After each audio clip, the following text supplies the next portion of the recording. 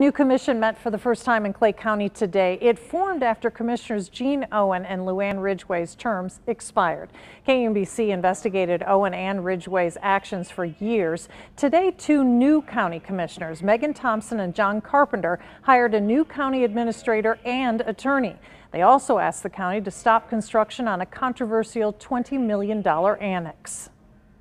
We've got to restore transparency and accountability and professionalism, frankly, making sure that we all work together in a way that is productive for the future of the county. The commission will meet again on Thursday night.